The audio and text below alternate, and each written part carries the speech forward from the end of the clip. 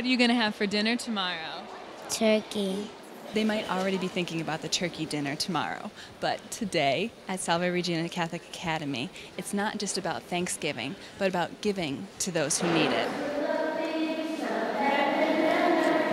There's some people that really don't have any food to eat, and they really don't have homes, and we have the privilege to be at home eating with our family.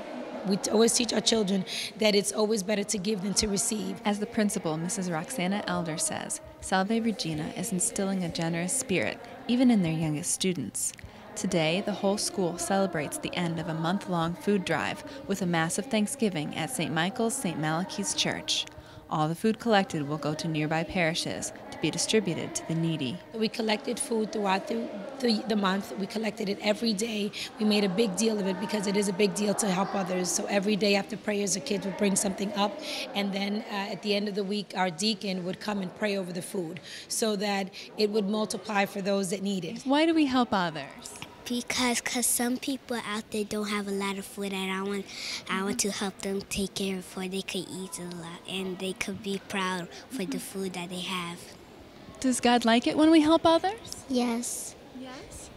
What does it do? Does it make him happy? It makes them happy. But then we're told an important part of the story. Monsignor Joseph Grimaldi, the man in charge of overseeing Brooklyn parishes, on behalf of the leader of the diocese, Bishop Nicholas DiMarzio, is visiting the school for the first time to celebrate with them. He is happy to see this school teaching a basic principle of the Catholic faith. When we go out of ourselves in service and love for others, that in that giving of self, that we truly find our fulfillment and our peace in life. And to teach the children that lesson is the most important lesson I think that we can teach them. To show your love for God by your love for one another. For the students here, giving isn't just during Thanksgiving. They support a different cause every month, like raising money for patients with cancer or baby supplies for expectant mothers in need. In September, we did a coat drive. We spoke about how nice and toasty warm we feel in our coats and to think about those that didn't have that. In October, we did Pennies for Patients, where we collected pennies for cancer patients. God gave to us, so shouldn't we give to others? I brung chicken. How does that make you feel? It makes me feel good because I know that will help somebody in need.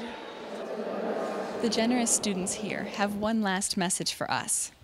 Happy Thanksgiving! For Currents from East New York, I'm Katie Breidenbach.